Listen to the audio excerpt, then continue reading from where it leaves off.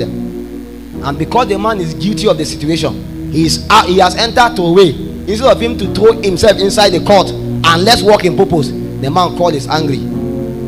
Say, I'm from Nigeria, but now I'm in South Africa. Say, why would you say things like that? I said, did the message touch you? Because I am seeing about 30 something, almost 40,000 people watch it. Only you called to insult me. I said, I will do this part too, and I will call your name. If a message touch you, repent there. You don't need to call me to tell me anything. If you don't like it, just unfollow.